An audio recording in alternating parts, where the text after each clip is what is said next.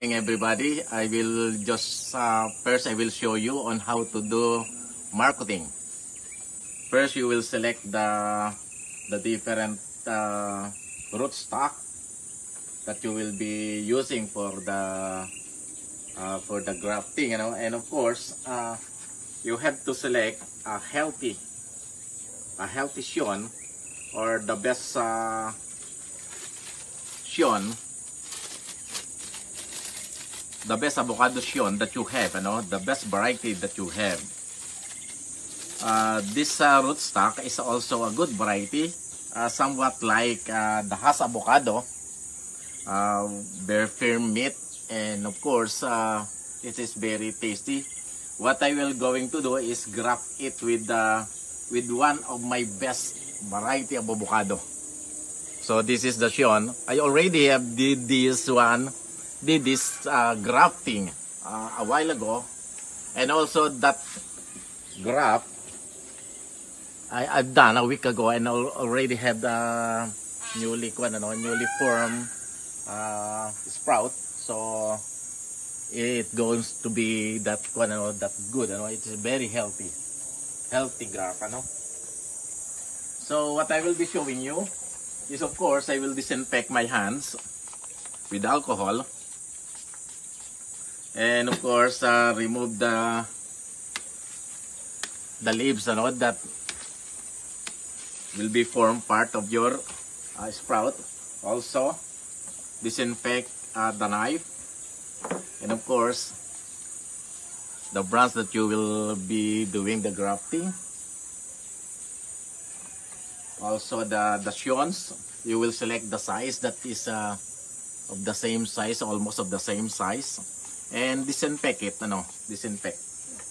Maybe this one is also good. Disinfect is first. Now you will start the the grafting point. Maybe the same size as this one. I will be doing this is to have a better variety from one of my best variety also. So it will have two varieties of good quality avocado. I will cut it here.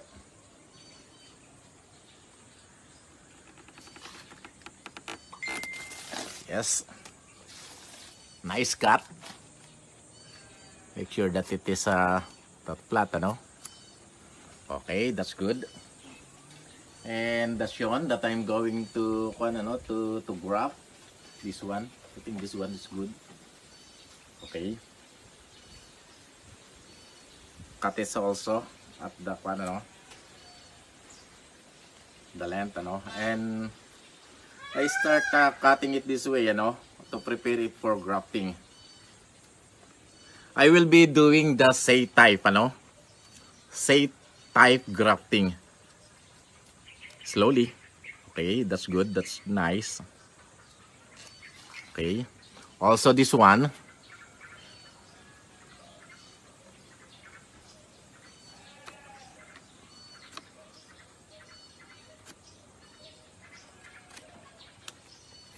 You have to still have that portion, Now I will be cutting it through slowly, This is very a sharp knife.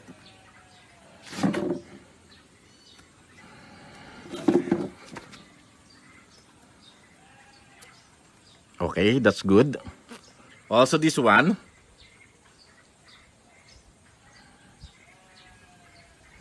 Be careful with your knife, and of course very important is you need to have a sharp knife. It might be dangerous, but you have to use the sharp knife. Look at that, nice cut. And also this one, nice cut. And to form the C type grafting, I will insert, look at that, I will insert the Sion into the rootstock. Look at that, until it reaches the tip point.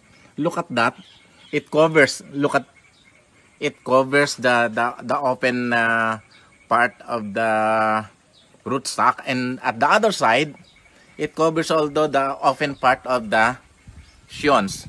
Then I will wrap it with this grafting tape. Look at that.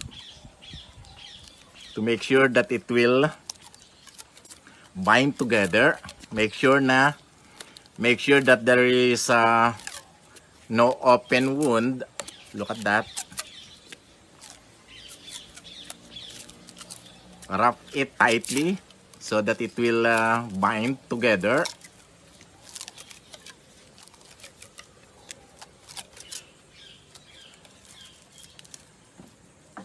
And tie it.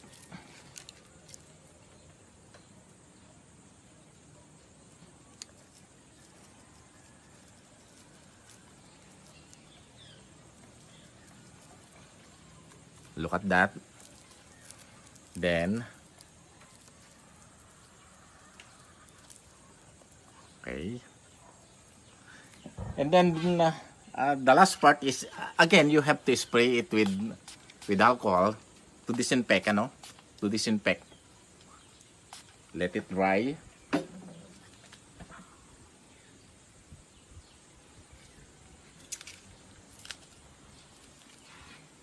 And you have to wrap the remaining part of the shion, ano? So that it will not dry up easily, ano? So to maintain